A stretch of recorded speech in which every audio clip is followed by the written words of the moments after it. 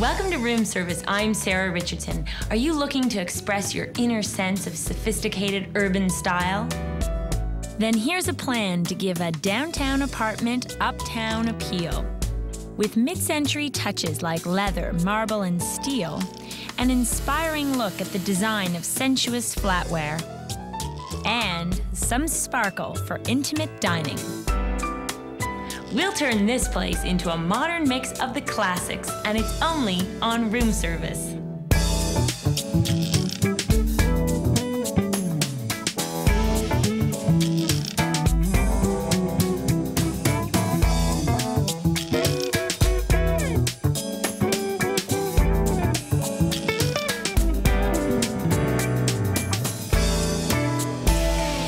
No doubt about it, this is a typical apartment like many you've seen before. It's in a high-rise building in a great downtown location. It has vertical blinds and typical sort of 1980s broadloom. Those are two of the first things that we're planning on changing. What are some of the good things? Well, it gets lots of light and it's a fairly standard layout. In fact, it's quite similar to many of the new loft and condominium developments that we see going up all over the city. So what we're going to do here is we are going to bring it up to date, and we're going to make it sleek and sophisticated. The first thing we're definitely going to do is pull up the carpet. Hopefully, the floors underneath will be in good condition, but you never know. Another thing we're going to do is paint. Definitely paint is in order here. What I think right now I'd really enjoy is something to make it look a little bit bigger, something calm, something soothing, something that also makes the room appear a little bit larger. The color is sort of a taupey, coffee, mocha kind of color, and I think that it would seem larger and more open if we chose a more serene palette. I'm thinking more along the gray tones. We're going to take inspiration from a couple of classic modern pieces that our client has acquired over the years. We have a pair of Mies van der Rohe Barcelona chairs. We have a really nice teak credenza here that holds the television, and a set of stacking dining chairs. Other than that, basically everything is up for grabs and headed out to be replaced by sleeker lines, cooler colors, and a more contemporary feel. We're going to address the dining room, of which right now there is none, there's just the stacking chairs. So I think a table is key. I'm thinking somewhat sparkly, you'll see what I mean later on. Definitely new drapes, a whole bunch of touches, keeping in mind overall that at some point a new home or condominium or loft may be purchased, in which case it's always good if you're a renter to stay mobile and be able to take it all with you. Sleek and modern, crisp and classic, that's our approach to contemporary interiors. As clear and refreshing as the classic cocktail, neat and sophisticated is the only way to go. We are adding a nod to the past. Elegant, classic designs on modern life add depth to our scheme with elements of black that are anything but basic. And finally, we'll introduce a touch of polish for added sparkle as we go for a dynamic mix of old and new that's all about the best of urban style.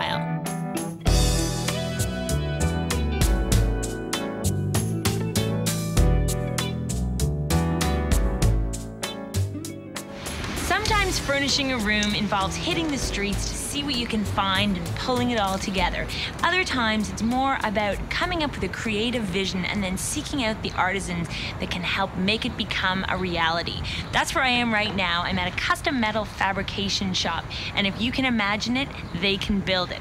I'm standing here beside this is a light fixture that's actually on its way to a chic boutique in New York City. It's a little large for our space, but it's reminiscent of a bird's nest, and it looks sort of just like spun metal, and it's absolutely amazing. Now let's go inside and see what they've done for us. That's it. Those are my tables. They look terrific. Thank you. Now tell me what these are made of. A cold rolled steel, which is a finer version of this regular hot rolled. Okay, because normally when I think of any sort of metal work, it's sort of got this, what is this coating that's on it? It's like a scale or a slag. It's a result of the steel cooling quickly, whereas this is rolled when it's cold, and so it's dimensionally a lot more stable. These edges are flatter and they're not as round on the corners here. Now I should just explain what these are. I have asked Calvin to make me these tables. They are going to go on either end of our sofa. We've ordered a custom sofa, and I was not able to find what I was looking for, and I wanted something that was a little bit deeper than it was wide, so that it would sort of hug in underneath the arm, and we wanted something with a really clean line. So Calvin, when I think of ironwork, normally I think of sort of the rough, welded joints, all that. This looks more like stainless steel. What's sort of the difference between them? In terms of price? Yeah, is there a difference in price, or what's the advantage? Stainless steel will be at least 3 or 4 times more. The material itself is worth more money. Wow. So okay. if you work with the cold rolled steel and treat it just like stainless, the result is that it's much less expensive because you're not paying for all that stainless steel. And we just use the same equipment that you use on stainless steel, and you get that nice line, right. nice line finish. And it's actually got more of a pewter effect as opposed to stainless, which can be a little sparkly. And then is there anything that's done to protect the finish? Lacquer on top. It's really the best choice, and that'll stand up in a house in someone's sort of a controlled environment, right. as opposed to outside, okay. for years and years. We need a dining room table. Would you make me a dining room table in the same style? Yes, I'd love to. But I guess we'd have to use something a little thicker, wouldn't we? Yep, every size is available, so Sky's the limit? It is. Rounds, rectangulars, squares. Okay, now I know neither of these aren't the biggest challenges for you. Have you ever met a challenge you couldn't tackle yet? No, I don't think so. Nothing. Okay, I'm gonna have to dream up something for you. Nothing I'll admit. Okay, thanks, Calvin. Thank you. Coming up on Room Service, we check in on the apartment to uncover wood floors and the inspiration behind stylish stainless.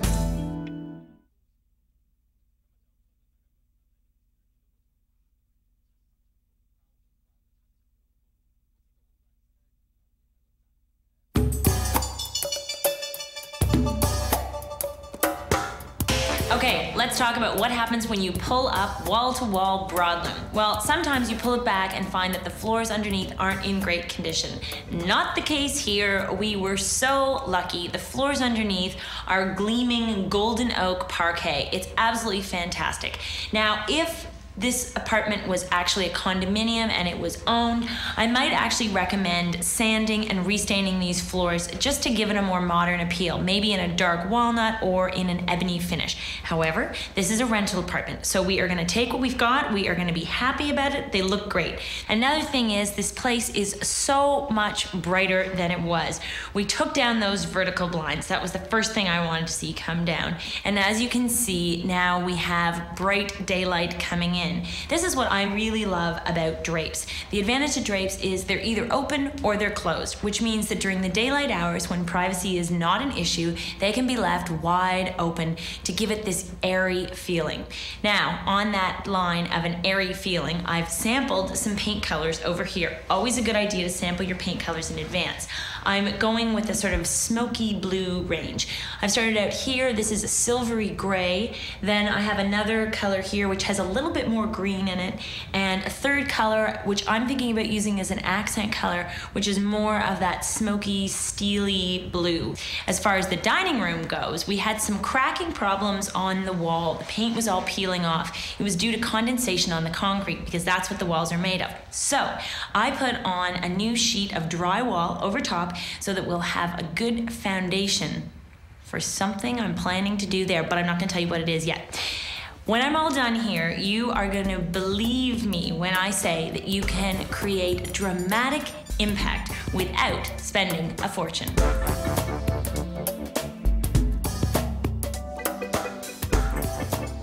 There's nothing like a trip to the hardware store to make the details of a room come together. In this case, I went in search of hardware for the doors, and I found it. As you can see, we have the same knobs that are on all these closet doors, and they're definitely a little bit outdated. So what I found as a replacement was a brushed steel lever style handle, which is a little bit more contemporary than what's here now. If you're gonna replace your doorknobs, you need to make sure that the style you choose comes in both a passage set, which has a handle on both sides, and also as a dummy, which may go on the closet doors. In this case, it's gonna cost me about $100 to replace all of the hardware, which is definitely worth it because this brushed steel element will add a touch of shimmer to our back wall of closets. Even if your space is devoid of a dining room, it doesn't mean you should be lacking in dining style. Industrial designer and modernist Helen Kerr is just the person to help. Her flatware collections, well known all over North America for their unique style as well as their affordable prices, stemmed from Helen's need to create clean, pure, yet functional objects for everyday life. I began working as an industrial designer because I was very interested in the idea of art and technology put together. And the more I explored both of those aspects of design, the more interested I became in really modernism. Being able to have clean, sculptural, pure shapes that functioned really, really well. So almost all of the work that we do, whether it's furniture or flatware or even something very technical, has that feeling to it. It's as simple as it's possible to be, given the materials and the processes that are involved.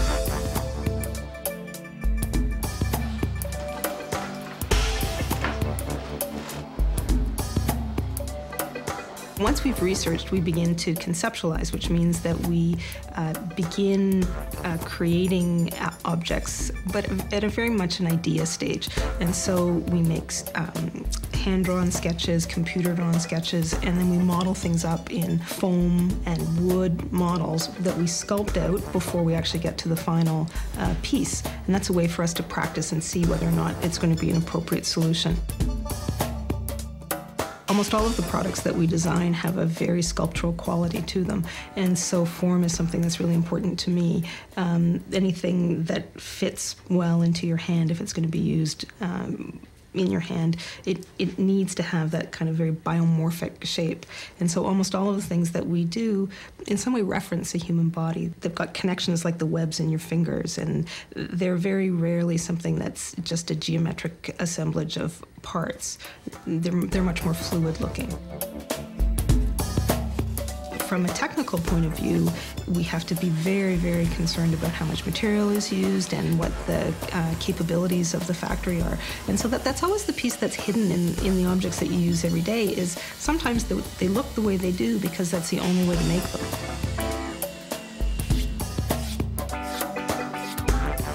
I hope when people see the cutlery that they just can't help themselves but pick it up. They're the kind of things that you just want to stroke and feel. They're less objects than they should be. They're very intimate. When you take cutlery, you put it into your mouth, and there's nothing that could be more intimate than putting something into your mouth. So it should be something that feels good. Next on Room Service, it's the dining room's time to shine.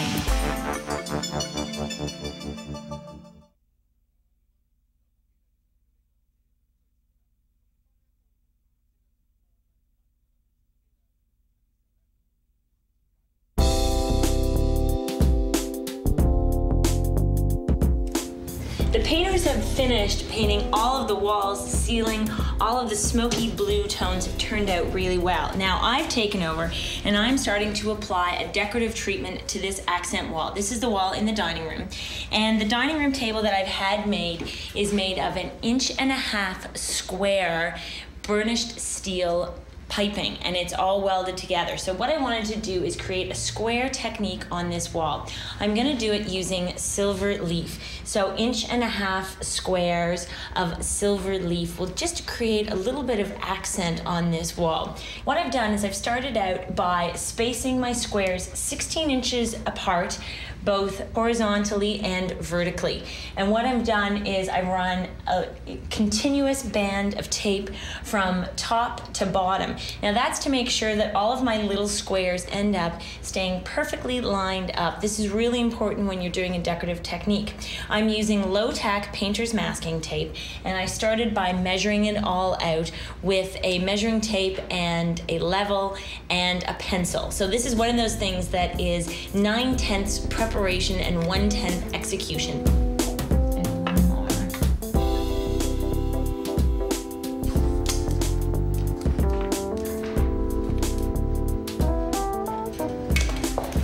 Okay, that's my last square. The next step is start applying the leaf.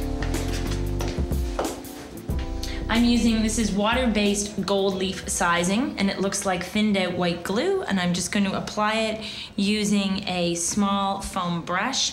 I want to make sure before applying it that there's no place for that leaf sizing to bleed underneath my tape line, because I want to make sure that these silver squares have nice sharp edges on them.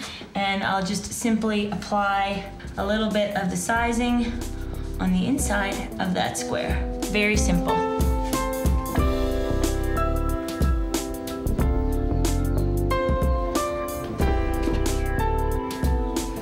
Okay, so that's the last square, and now the next step is to just let this dry for about 20 minutes. It will become tacky, and it'll stay tacky for about 24 hours. So if you were doing a large room, you'd have lots of open working time.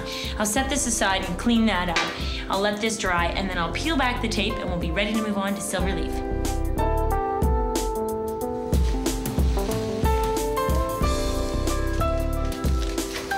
Silver leafing is sold in packages of 25 sheets that are 6 inches square. Now that's a lot larger than I need, considering the fact that my squares are only 1.5 inches. So I am going to just cut my squares into quadrants. So this allows me just to work with a much smaller size, and I'll have far less waste. Now I think these, you can just feel it, the squares are a little bit tacky, which means I'm ready to go. Lay the leaf in place, one sheet at a time, over the sizing, flipping back as you go. And you can use your brush. You want to try not to touch it with your fingers, because if you do, it may tarnish over time.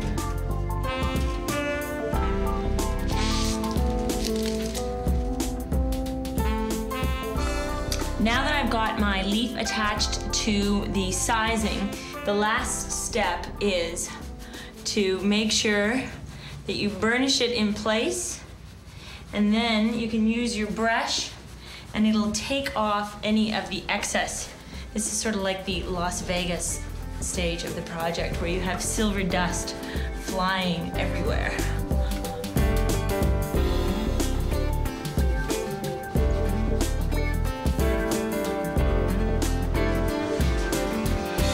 Now that I've finished removing all the loose silver by burnishing with the brush, I'm wiping over it with a soft rag just to make sure there's no little bits of silver left on the wall. At this point, if you wanted to protect it, you could cover it with a coat of urethane.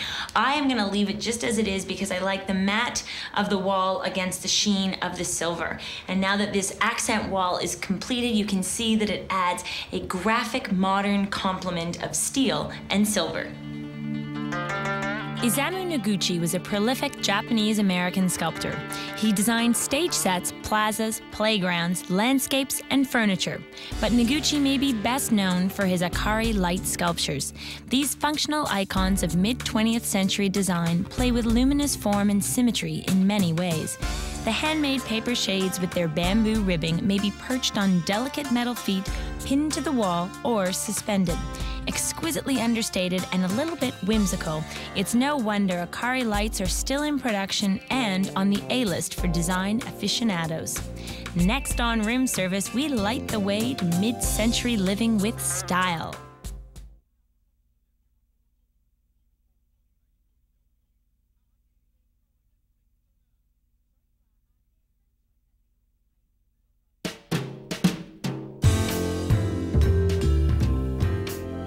My work here is all done, so I thought I'd kick back, enjoy the view and the atmosphere. But I can't exactly take credit for everything in this room, though I am quite pleased with how it's turned out.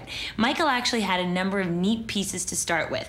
The Barcelona chairs were his, he owned them already. Same goes for the Wassily chair, another chair in chrome and leather, and even the dining room chairs. All it took was a little bit of tweaking and a little bit of vision to pull this place together. First off, I think it looks so much larger now that that old broadloom is gone and the vertical blinds are also gone and replaced. Now, there was a bit of discussion about the paint color when it first happened because there was some question about whether it might be a little bit on the baby blue side. the colors weren't necessarily working when they first went on, and they were kind of, it was hard to tell what color it was. It's always important to see how the color looks when everything comes together instead of jumping to a decision too soon before you've seen everything. You have to relax with the process. If you trust a designer to do something in your space, you have to just kind of go with it, and eventually you sort of clue into what they're trying to pull together for you.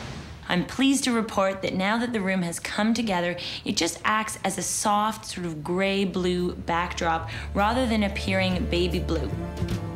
Now, about the sofa, this is a new sofa with a much lower line than the one that was originally here. We really needed to go with something that had a lower arm and more of a horizontal, low feeling to it, rather than something boxy, really to complement these classic modern pieces that were already here.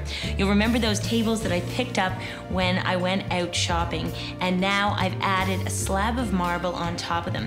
The marble is actually something that I rescued from an old hearth in front of a fireplace that was removed. All I did was have them cut down and repolished, and they are stunning. So great that in fact I believe they're Michael's favorite piece in the room.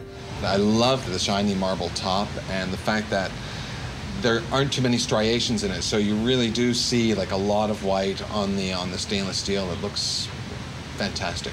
Now, if you ask me what my favorite piece is, I'm gonna take you over to take a look at the dining room. The best part about this, I think, is the accent wall with the little silver leaf squares on it. I just love the way that the silver catches the light no matter what time of day it is. And the benefit of this space is that we really created a functional dining room out of a space that was unused before and found a great home for these chairs. They're set off underneath a glass top table made by the same people who made our side tables. I loved those so much, I decided to just keep going on the theme. It seems to all be about square proportions in this room. So we've gone with a larger steel, and then it's topped with a 3/8 thick glass tempered tabletop for safety. Above it, yet another square, a hanging Noguchi lamp suspended on a stainless steel pole. And when the light is on in the evening, it just really creates a warm glow. What an incredible effect. It's ready for entertaining. There's just one hit of circle that we added to help soften out all the rest of the space, and that is the cart.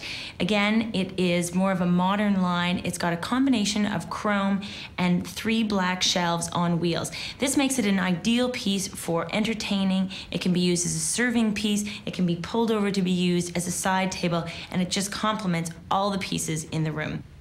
Well, now that we're finished, we've created a really stark contrast of the black and the chrome, of the cream and the charcoal. It's subdued, it's cosmopolitan, and most importantly, it's chic. I'm Sarah Richardson, and I hope you'll join me next time on Room Service.